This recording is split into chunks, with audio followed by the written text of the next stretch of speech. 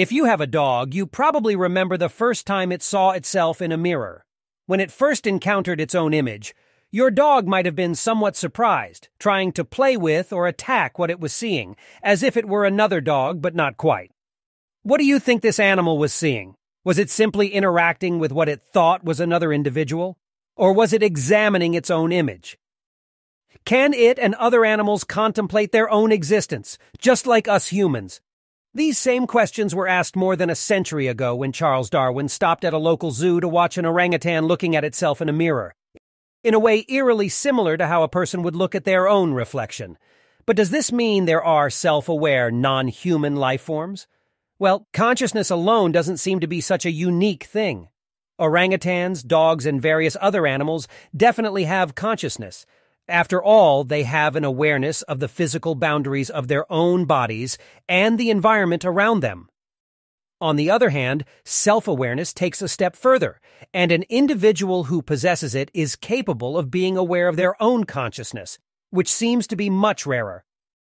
And this was only possible to demonstrate through practical experiments in the 70s using mirrors, in what became known as the mirror test. A very creative name.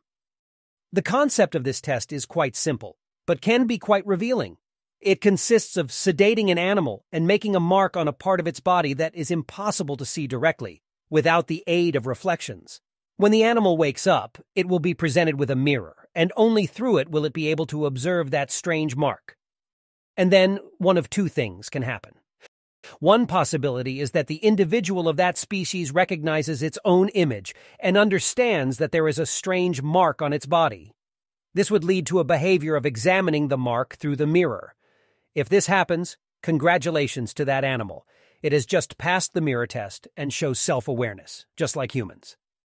After all, this would be the first thing you and I would do if we saw in the mirror that there is a mustard stain on our chin. And this is exactly what happened with orangutans and chimpanzees.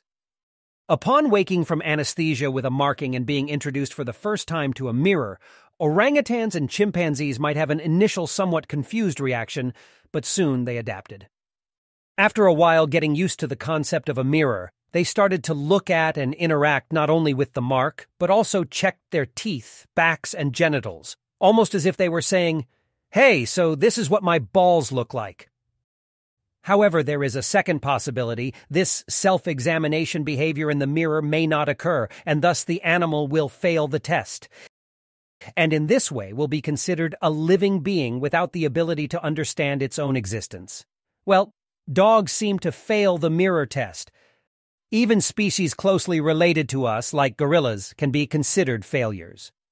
They have a developed brain, skillful hands, and the habit of grooming themselves, but within the social repertoire of their species, direct eye contact is a serious sign of aggression. Because of this, they never even look directly at their own reflection in the mirror. Dogs seem to fail, but that does not mean that they do not have some degree of awareness of their own existence. Perhaps they just don't care that much about their own reflection. After all, their world, unlike ours, is not so based on vision but on smell. Each species experiences this planet in a unique way, and therefore, to truly measure the self-awareness of each one, it would be necessary to create a different test for each species. So, in the end, what dogs really see in the mirror doesn't matter much, because the mirror test is not about how animals see themselves reflected in the mirror, but how humans see themselves reflected in animals.